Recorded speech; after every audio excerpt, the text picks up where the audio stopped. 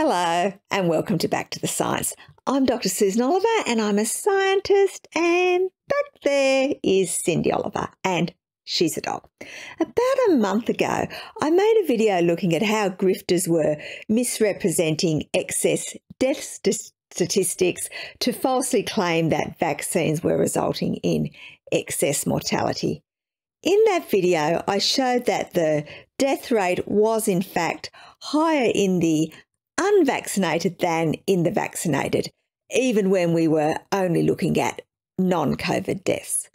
And just to be clear, when I say unvaccinated, I mean people who have not received any COVID vaccinations. I do not mean people who received a vaccine in the last 14 days. They were counted as vaccinated in the data that I showed. In that video, I also looked at possible causes for the increase in mortality, and they included increases in mortality after people had recovered from COVID, as well as the strains on the healthcare system in the UK.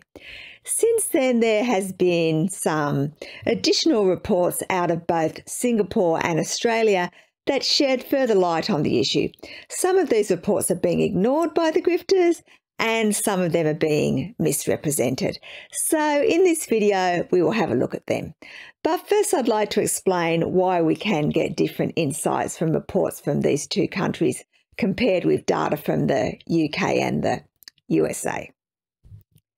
Both Singapore and Australia adopted policies of minimising COVID infections until everyone who wanted to be vaccinated could get vaccinated. This means that although both countries are now seeing COVID deaths as restrictions have eased, the overall death rate from COVID is substantially lower than in countries who weren't successful in minimising COVID prior to vaccination, as you can see in this graph. You will also notice from the graph that Singapore is doing quite a bit better than Australia in minimising COVID mortality. That's most likely owing to the fact that they are continuing to take COVID more seriously than is the case now in Australia. And of course, in addition to a lot less people dying from COVID in Australia and Singapore than in a lot of other countries, there are also a lot less people who got COVID while unvaccinated. So anyway, let's have a look at the reports. This is a report from Singapore. It's entitled Singapore Report on Excess Mortality During the COVID-19 Pandemic up to June 2022. And it was prepared by the Ministry of Health in Singapore. The first thing they did in the report was they converted the crude death rate to an age standardised death rate. This is important as Singapore's population is ageing, which means that increases in mortality are expected. So you need to adjust the numbers to account for this. After taking this into account, there were 2,490 excess deaths during the COVID-19 pandemic from January 2020 to June 22. The official COVID death toll during the same period was 1,403, which is about 60% of the excess deaths. So what was the cause of the other 40%? They considered a few things, and I'll just read out what the report says. Our immediate reason is that some excess deaths not attributable to a documented COVID-19 infection could partly reflect undiagnosed COVID-19. Further, COVID-19 may have also changed health behaviours and health-seeking behaviours of the population. For example, putting off health screening and medication for chronic illnesses. And this may have contributed to some of the excess deaths. However, further analysis showed that most were actually the after effects of COVID infection. And again, I'll read from the report. The likely and more significant explanation is death due to underlying medical conditions, but made worse by COVID-19 infections. The gap between official death toll and estimated excess deaths can be explained by deaths in patients recently infected with COVID-19 in the past 90 days. In a secondary analysis of persons without recent infection, no additional excess deaths were found.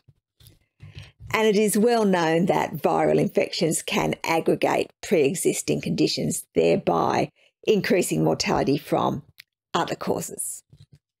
So, in other words, all excess mortality in Singapore since the pandemic began is either directly or indirectly caused by COVID-19. Unfortunately, Australia hasn't done the same analysis, so we can't say for sure that's the case here, but there is definitely some data that supports the Singapore findings. Australia has recently released 2 reports looking at mortality. This one here, which is a fairly detailed analysis of the causes of death in Australia in 2021, which is, of course, the year most people in Australia were vaccinated for COVID-19. And this one here, which is the provisional mortality analysis for June 2022. And I will be showing you data from both reports. This figure here shows the age-standardised death rates for all-cause mortality by sex from 2012 to 2021. You can see that the rates are generally trending down, but there was a substantial dip in mortality in 2020. This is because the measures put in place to mitigate COVID also resulted in a decrease in most other types of death as well. And this is, of course, consistent with what we have just discussed about infections increasing deaths from other causes. One disturbing piece of information from the report is that the death rate for alcohol-induced mortality was at a 10-year high in 2021, and it is being driven mostly by males. Now, I expect a lot of people will assume that this is our response to the stress of the pandemic. However, if you read the commentary in the report, the deaths are primarily from chronic conditions like cirrhosis of the liver, which takes years to develop. So it's not directly pandemic related. The report also looked at suicides and drug-related deaths, and both of these decreased during the pandemic. Now, I mentioned at the beginning of this video that grifters were misrepresenting some of the data. The data that people are misrepresenting is from this report here. Specifically, people are claiming that Australia has 17% excess mortality this year and suggesting that the vaccines are a major cause of this. One person who has done this recently is Dr. John Campbell, using his usual nudge, nudge, wink, wink approach. What John and many others are ignoring is this important piece of information here. While this publication can provide an indication of where counts of deaths are above or below expectations, it does not provide official estimates of excess mortality. Using the number of deaths from the previous years as the predictor for the expected number of deaths does not take into account changes in population size and age structures of that population, as well as expected improvements in mortality rates over time. Now, I will shortly show you the age standardised rates, which paint quite a different picture. But before I do, there is some data in the raw numbers that directly disputes another anti-vaxxer lie. This is a common claim made by anti-vaxxers. So, many young people dying all of a sudden, and they don't want you to think it's the vaccine. This figure here shows deaths in January to June 2022 compared with the baseline average. As you can see, In the 0 to 44 age group, there is no increase in mortality in highly vaccinated Australia. And when I say highly vaccinated, 97.1% of people over 16 have received at least one COVID vaccine, and 61.8% of children aged 5 to 15 also have. Now, the definition of young varies depending on who you are talking to. I personally think anyone younger than 57 is remarkably young, but generally under 40 is considered young. So the data from Australia directly contradicts the claims that young people are dying as a result of the vaccines. And if you would like to look further into why claims that vaccines are causing deaths in young people are ridiculous, I have made a video about it, and I'll provide a link to this in the video's description. As I said though, these are raw numbers. They haven't been adjusted to account for population growth. The age standardised death rates are provided by month in an Excel spreadsheet, which is way too complicated to show in a video. So what I've done is I've calculated the average monthly age standardised death rate to make it a bit easier to look at. And just so you know, I have done it the quick and dirty way by adding them up and dividing by 6, as opposed to weighting each month by the number of days in the month. So this is the average age standardised monthly death rate for January to June 2022 compared with the baseline average. The rate is per 100,000 and the numbers in brackets are the 95% confidence intervals. We can see that the age standardised death rate has increased from 35.503 to 38.345.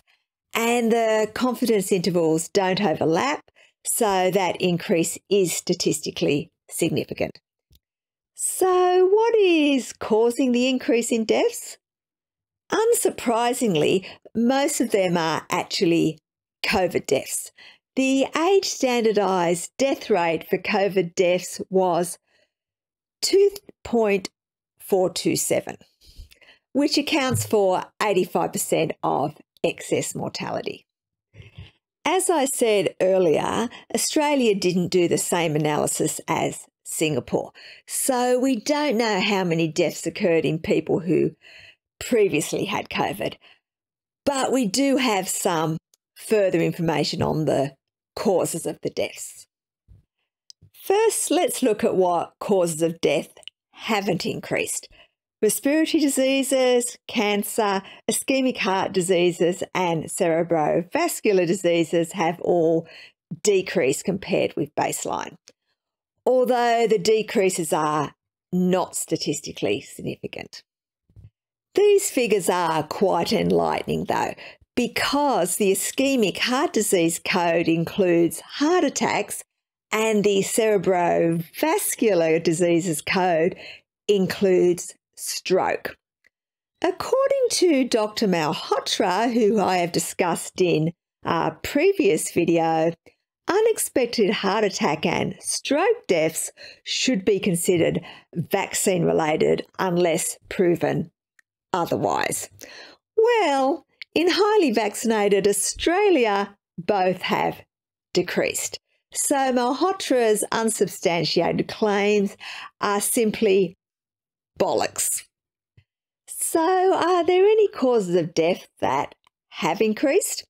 Well, we've already discussed the increase in alcohol-related mortality, but there is a much larger cause of death that has also seen an increase. There has been a small increase in mortality from diabetes, but it is not statistically significant. There has, however, been a statistically significant increase in mortality from dementia. Is this increase in mortality from dementia concerning? Absolutely. Is it unexpected? Unfortunately, no. This figure here shows the mortality trends for the 5 leading causes of death in Australia for the last 10 years. Dementia is the dark blue line, and as you can see, while the other causes of death have been trending down, dementia has been trending upwards. Part of the reason that dementia mortality is increasing is simply because as life expectancy increases, more people are living to an age where dementia is more likely. Age is the largest risk factor for dementia, but that doesn't mean dementia is inevitable.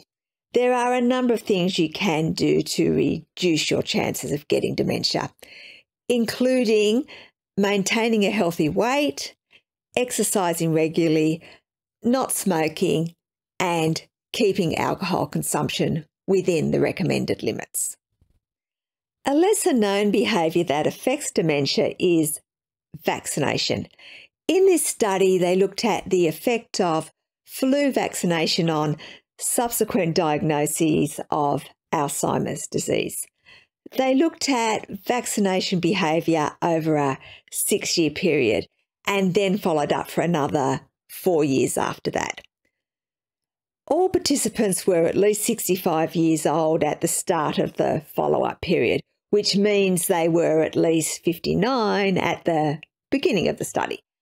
And what they found was people who received at least one flu vaccine were 40% less likely than their non-vaccinated peers to develop Alzheimer's disease during the 4-year follow-up period.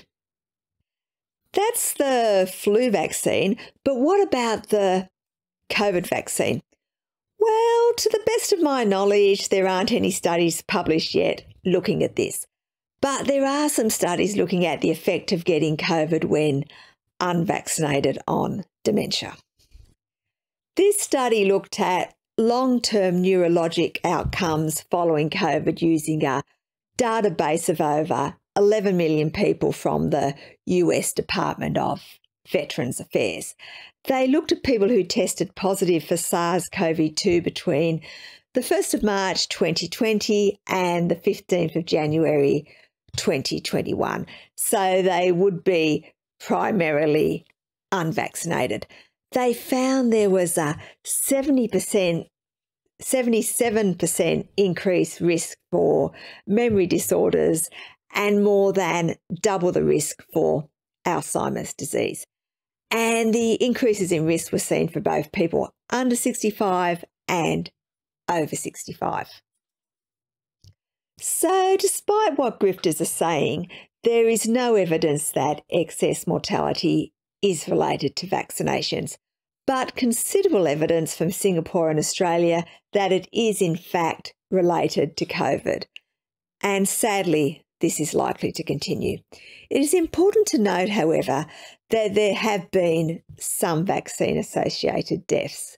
In Australia, these are investigated by the TGA, and there have been 14 deaths associated with COVID vaccines, 13 with the AstraZeneca vaccine and 1 with the Moderna vaccine, although the one following Moderna vaccination is still under investigation by the coroner, as there were some complicating factors. Every one of these deaths is tragic, as is every death caused by COVID. Grifters attempting to inflate numbers through misrepresentation of data make it harder for the people who have genuinely suffered loss from vaccines, because it risks them being lumped in with the fake numbers and not being taken seriously when they should be. If you'd like to look further into the data that I've presented, I provided links in the video's description. And please remember, this video is about the science, but you shouldn't take it as medical advice. For that, you should speak with your medical practitioner. If you've got this far, thank you for listening. And if you've liked or commented on the video, double thank you, because that helps the algorithm and means that more people will see the video. And even if you've left a nasty comment, you've still helped me, because the algorithm doesn't know it's a nasty comment. They just love to see interaction. And of course, thank you to everyone who has bought me a coffee. I really appreciate your support. I will be continuing to make videos about the science in the future, so if you'd like to see them, please hit the subscribe button. Thank you.